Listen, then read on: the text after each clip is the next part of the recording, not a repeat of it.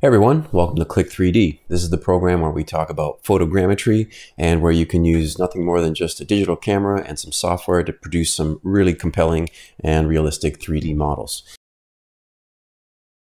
So casting is really helpful, of course, because you bring something away from you and it's not just 2 dimensions, it's actually 3 dimensions. So the process with casting isn't all that difficult to learn.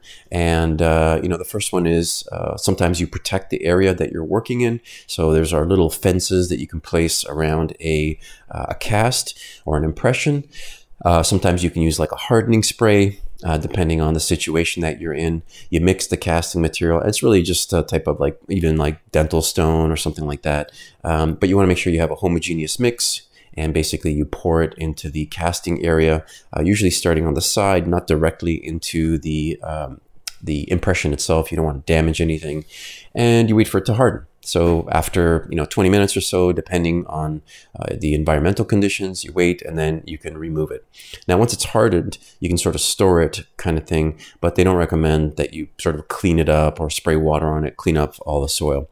And that's because it needs to harden for much longer. It's contains a lot of moisture, and so you need to let it sit for a couple of days and that sort of thing. So I've got a couple of examples here of casts right beside me. So this is one that's actually quite good. You can see it here. Not a bad model. It's pretty good. You can see some really fine details, like right there. You can see the logo. The details here are looking pretty good. But you see at the tip here, we get a little bit of some noise or some distortions that are happening. That could be because of dirt or maybe some other reasons. But that's not too bad. Of course, they don't always come out all that clean. And so this is more typical of what they might look like. And this is dropping dirt over here. But, when you first pull it out, you might have this thing completely layered with dirt. And so you got to just let it sit, let it cure, and then you can clean it up, after a couple of days of just having it sit. So the great thing is about casts is that you can take them with you, right? You take them away. They're physical models that you can hold in your hand and you can look. And for that advantage, there is also disadvantages, and that is that they break. And so when they break, you kind of have a ruined piece of evidence.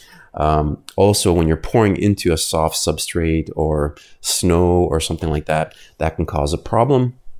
It's an exothermic reaction here, so sometimes you have to use things like hardening sprays or different types of things, depending on the situation you're in.